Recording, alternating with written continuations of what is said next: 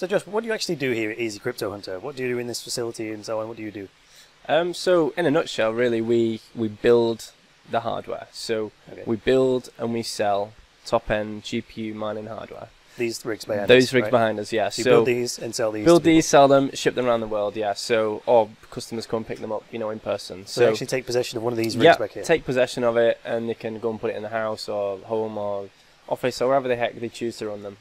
So no cloud mining contracts. No cloud mining, no contracts. No we don't take business. commissions. We don't take cuts. We don't take any of that. It's very simple. Very, very simple. You're buying a physical product. Physical machine that's totally yours. You own it, and that's it. Okay. Yeah. And what are some of the types of people that come to you? We've talked about a few of these. One of the biggest ones you said was like property developers are kind of interested in these machines. Why property developers? Yeah, so property developers are quite interested in our equipment actually, because I guess it's the same economic psychology. Right. So if you think of a property investor, they might say spend £100,000 on a house. They put the money down into an asset of some description, and then they typically have a tenant who's maybe renting things out. Okay. So if you're a property developer, you might do very well if you're getting, say, 8% yield a year is pretty flipping good, you know, compared to the banks, which is what, 1%? Right. And then you kind of hope that over time that property value increases. Okay. So they're the kind of stages. So if you apply that to crypto mining, you know, you kind of buy your machine, you kind of get the passive income as the machine generates crypto, and then obviously the crypto gains value in the future. So it's a kind of the stages match up really well. But the difference is a machine doesn't call you up at 3 in the morning because the boiler's broke. Or they don't mess up your carpets, and obviously when it comes down to the numbers, there's a vast difference between what you can earn. You know, you might get 8% a year if you're in rental and property, which is pretty good. You know, depending on how the market is, obviously things move and it's all over the place. You know, it's fair to assume you can get anything between 8 to 12% per month with a mining rig. Yeah. So 8% a year versus 8% a month. It's pretty much what it comes down to, yeah. So obviously the figures do move sometimes. Sometimes it's a bit lower than that. Sometimes it's a little bit more. It'll never be 8% a year. Yeah, it's never 8% a year. That way. Yeah, absolutely. And you don't need to redecorate these either. Yeah, that's it. Yeah, so I mean, we end up having like a property developer package where you've actually catered to them. Yeah, we've catered to that now. So we have a lot of customers come to us and they say, "Hey, I've got this, I want to do this." And you know, if you say already have a spare house. Typically in the UK, a normal domestic house can get 100 amps on a circuit. These run at just 1300 watts, so you know we save 5 amps just to give a bit of overhead. So you know you can fit in 16 of these in a house very happily in the UK. You know, put with them a bit of headroom different round the road, with a bit of headroom as well. 16 of these. Yeah. So I mean, as you can see, you know they're behind us now. They're not troubling anyone. They're on the mining as we're talking.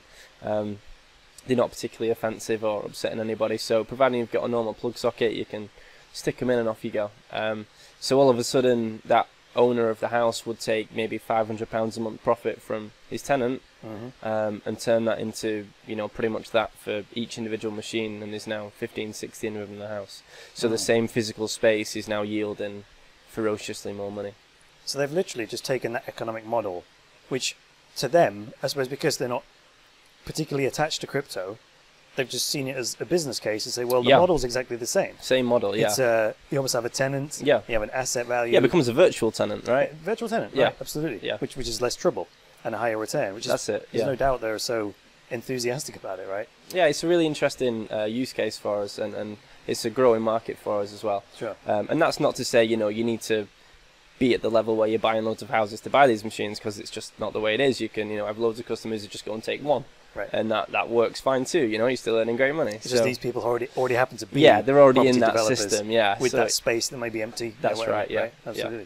The other one you mentioned was business owners. So why are business owners interested in this stuff as well? You know, again, as we've talked about previously about tangibility and transparency in the industry, you know, we're fully set up, you know, as a company in the UK, you know, we're VAT registered, insured, kind of all the rest of it. So fundamentally, if you're a business in the UK or in Europe, anywhere around the world really, you're able to kind of purchase stuff from us, and there's inherent business advantage of that. You know, in the UK you can claim your VAT back. If the goods are leaving the country, we don't need to charge VAT. That's like sales tax in the sales tax basically for your non-UK viewers.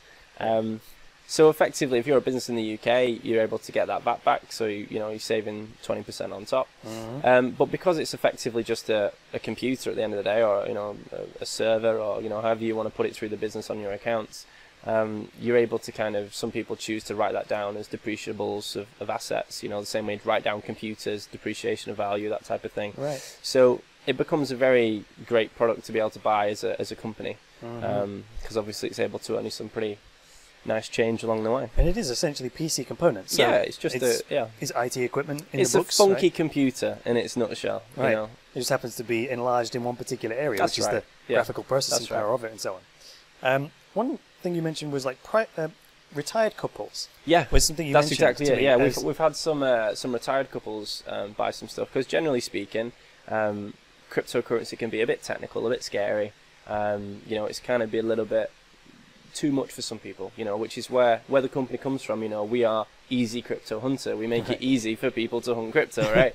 So we take away all the technicalities. I mean, you can take this machine off the shelf, you can take it home, turn it on, plug it in, and it's mining for you straight away. Like, that's it. Like, if you can turn on and off button on, you're good to go. So it's a plug and play piece of kit. Yeah, absolutely. And fundamentally, retired couples, which stereotypically might not be the tech savvy in the world, that stage in life where they might have a bit of disposable income in the bank, they get in 1% if they're lucky, and they think, hang on a minute, like this, I could have this machine just ticking along, and actually this earns way more, and it kind of used to top up the pension, or they've had a big pension payoff, or whatever money they decide to allocate to be able to do that.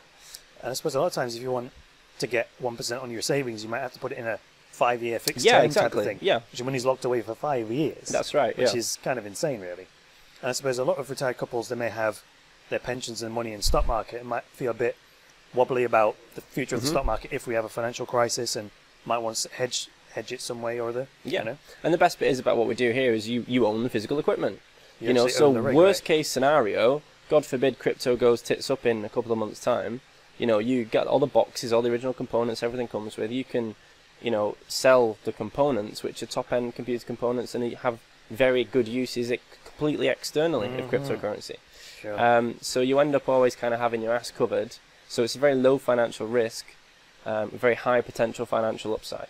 It's kind of like selling your property if you don't want to rent it out anymore. If you don't want to rent it out, exactly that. It's the same type of thing, it's property in terms of you own it as a piece of property. It's an asset of some description. Right. Yeah, that's right. Yeah, you own the gear. Another weird one you mentioned was you called them waste to energy companies. Waste to energy companies, yeah. Speaking to you, like, so, what on earth is that? So with all the kind of new kind of ecological progression and people trying to, save the planet as best we can, a big new industry that's booming, particularly in the UK at the moment, is waste to energy companies. So they effectively take what would go to landfill, incinerate that rubbish, sell the base products and components that come out of that, and effectively generate very cheap electric because they get paid to take the fuel. Okay. So they end up with lots of surplus electric, which typically the model at the moment is sell it back to the grid, but it's extremely expensive to join your facility to the grid. There's a big amount of money that needs to do there to join them up. So a lot of people are contacting me now on a commercial scale to put our mining farms in their factories. So they end up using extremely cheap electric to mine what would effectively be a waste product at that point. I see. And then they can use, the heat from the machines. So obviously we sat here next to them now. There's, we're not melting, we're not going deaf. I mean, again, as we've discussed, they're very different from ASIC machines. It's very easy to have, but obviously if you've got 100 of them, then yeah, you can feel the heat coming off them as a group. So we can use the energy and the heat from that to recycle back into that process and help kind of keep the whole thing circular, which is kind of cool.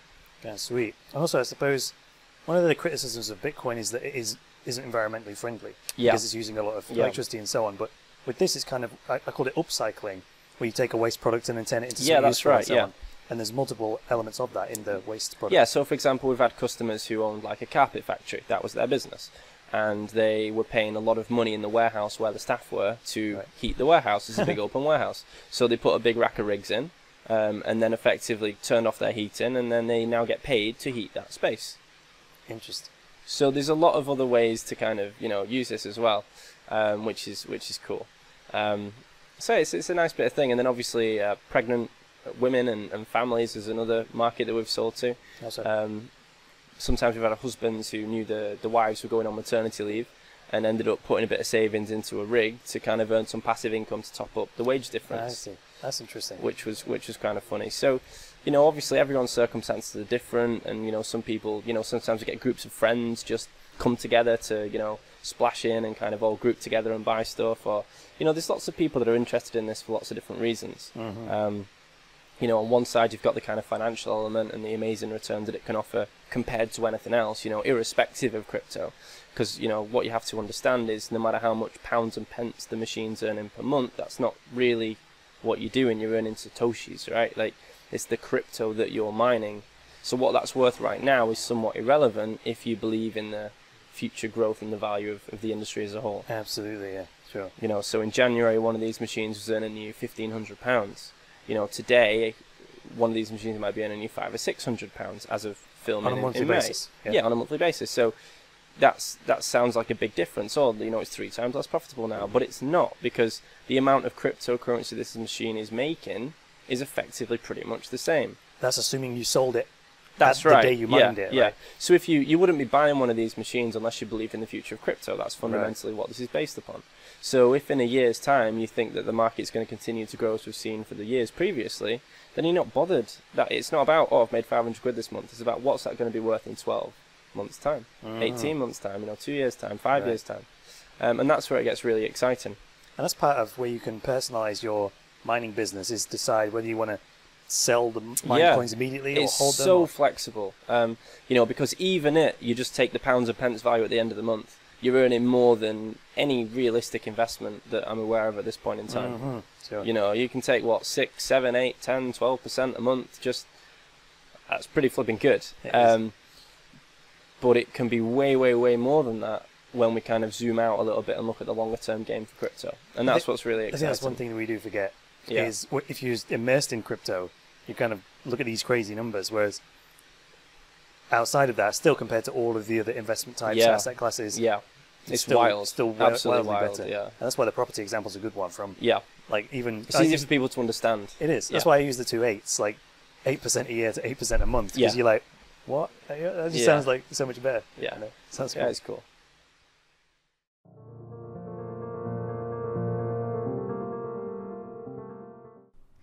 Hi there guys, this is Chris Coney speaking. Thanks for joining me for this part of the GPU mini-series. Stay tuned for the next one.